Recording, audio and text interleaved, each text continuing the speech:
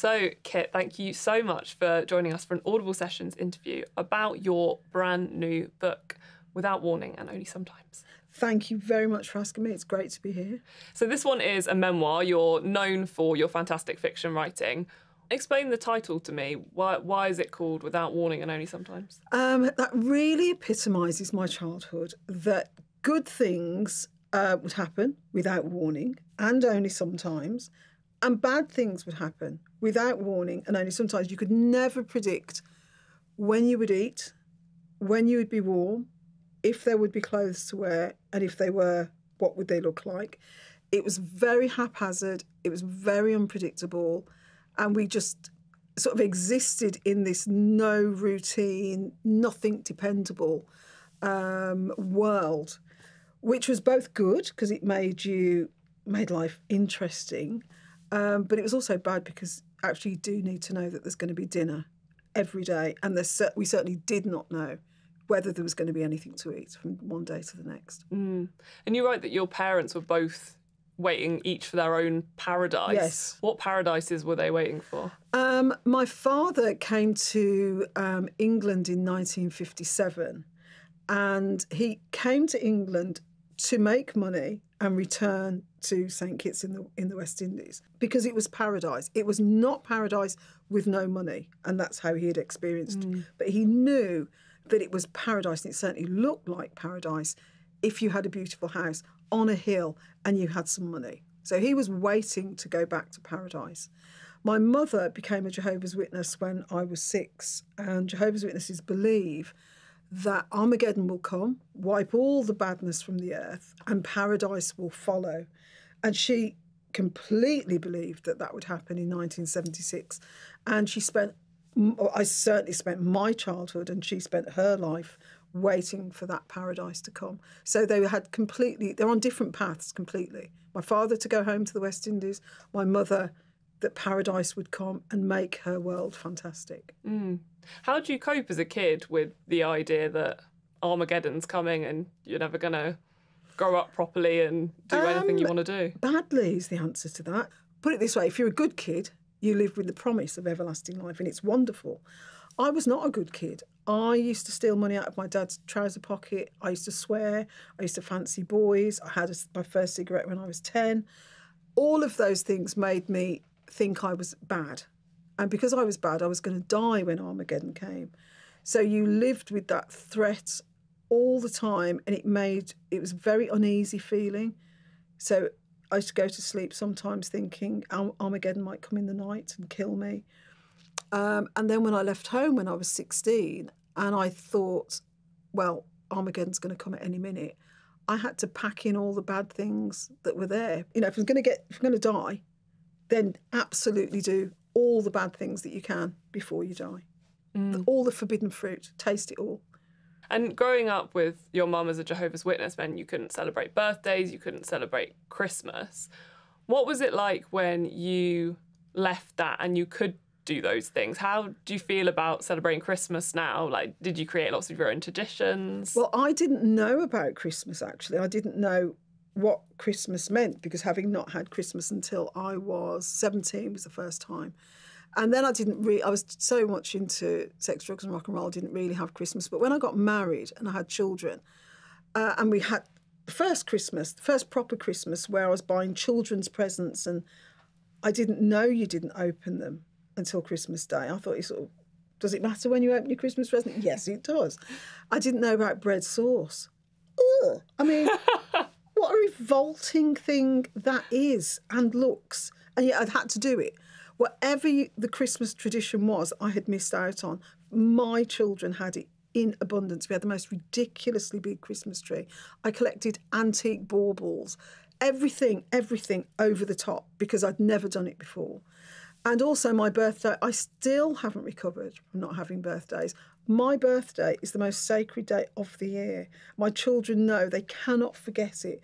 They cannot just go, oh, it's my mum's birthday. It's like, no, it's my mum's birthday. She didn't have any birthdays when she was a child. So I'm very immature about it. Very, very immature. But Doesn't bother me. And my children just know they've got to take it seriously. Yeah. I'm still making up for lost time. Yeah, I was going to say, Yeah.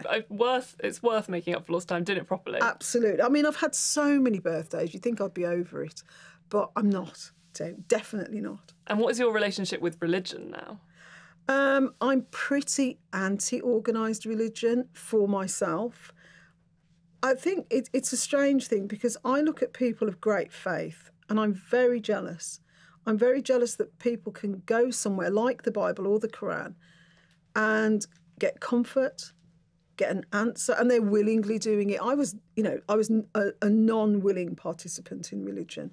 People that willingly and with great faith can go somewhere and say, oh, I don't know what to do about this. Let me go and see if there's a scripture. Oh, my God, I would love it. I can never have that because I've been so damaged by organised religion, even though Jehovah's Witnesses are much more of a cult than a religion. And I would like to have that faith on one hand, and in another way, I'm very glad that I don't have to subscribe to someone else's morality and someone else's version of what's good and bad. It's obviously, a conflicted thing with me that I love some aspects of religion, the comfort, the faith, the answers, and then I really don't like other parts of it where whether you believe it or not, you've got to do it. I couldn't do that. Mm. And in the book, you write about the first time you got the nickname Kit. Yes. Which you now use so, it's on all your books, it's everywhere. Yes. So how did that begin? We were very poor. We didn't really have toys, and we didn't have lots of amenities at home. But we had great imagination, and I was singing I Can't Get No Satisfaction while I was standing on a table a bit like this, with a trolley that had wheels on. And so obviously doing a Mick Jagger dance, standing on this table, singing I Can't Get No Satisfaction, and it fell, and I hit my mouth. And I didn't know at first that I had bitten off most of my tongue. And I had to go to hospital and have it sewn back on. And obviously it was massively swollen with these stitches in it, and my whole mouth was swollen. And I couldn't speak properly. So I had a lisp for quite a while. And I couldn't say kiss. I said kith. So I got the nickname Kit. I mean, it was more kith than Kit, but it got shortened to Kit. Yeah. And you're obviously known for your fantastic writing, but you didn't pick up a book apart from the Bible and properly read for quite a long time. So can you remember what the first book you got properly engrossed in was? Yes, it was Madame Bovary by Gustave Flaubert. So I'd read about 3 books before that, so I would have been around 23, and I was working my way through 10 particular books that were given to me, that I bought, that were recommended to me. And why it was amazing is because the plot is about a young woman who marries a doctor. She's very, very discontent with her life. And it could not be more different from my childhood and my life, and yet I so understood her, and I didn't realise how good writing can put you not just in someone else's life but inside someone else's skin. And I got it. I just absolutely got it. For the first time I was Emma Bovary, and I was in Rouen, and I was bored out of my tree, and I was like, God, how has he done that? And you came to those books, those 10 recommendations, after a period where you sort of thought you might be going mad. Yes. So what had led up to that point? I left home at 16 because if you didn't want to be a Jehovah's Witness, you had to. So I left home at 16, and by the time I was 21, I was knackered. I was, I'd done a lot of sex, drugs and rock. I was like, time to stop. And I'd had some really horrible episodes, I should say, drug-fueled, most of them. Where I thought my mental health was very fragile at that point. And I stopped taking drugs overnight because I was scared. I thought I was going mad. I was a hair's breadth away from having a breakdown. And eventually I got a job, and I asked the solicitor that I worked for to recommend his 10 best books. And this was a man who'd spent most of his life in the army. So he recommended me 10 military books. So it was War and Peace, it was The Riddle of the Sands, 3 Men in a Boat, The Siege of Krishnapur, I can't remember the others. And then 2 that were nothing to do with the army and death. One was Madame Bovary, and the other one was Thérèse Raquin by Émile Zola. Fabulous. And that was it. I was off. That was my reading journey started. And how did you find narrating this audiobook? It's quite strange because you relive it. Yeah. You go through it all over again. And there's bits of the book that when I'm reading them, I can actually feel the emotion in my body. It's both terrifying and fabulous. What do you like about audiobooks? Because I think you're a fan. I think I'm right a in saying massive fan. Massive fan. So audiobooks first came into my life with my son who's got severe dyslexia. And audiobooks were a way for him to keep up with his friends who were at the time reading Harry Potter and Michael Morpurgo. And the school was 25 minutes away, so we'd put an audiobook on, drive to school, and then I'd go and collect him and we'd drive home with an audiobook.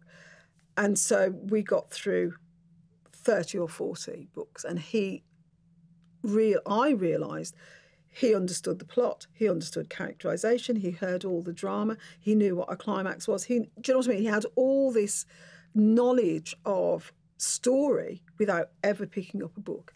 And of course, the way back to school, I'm not going to listen to Michael Morpurgo. So I had to have my own audiobook, and I was completely bitten. Audiobooks are a very, very big part of my life. I listen to at least get through one a week. If you get a good narrator, you get a real sense of a performance of the book. It's not just a reading of the book. You get a sense of the modulation of the narrator when they go quiet and they make something more exciting. And of course, if you have an audio reading, for example, of Finnegan's Wake, which is one of the most difficult books to read, they do all the hard work for you because there's no sentences in no sort of traditional sentences in Finnegan's Wake. And I've listened to that as an audiobook and understand it in a way I never did when I tried to read it. Well, people now get the joy of listening to you doing yours with all your modulation and all the different aspects they can listen to on that. Kit, thank you so much. This has been a pleasure. Thank you very much.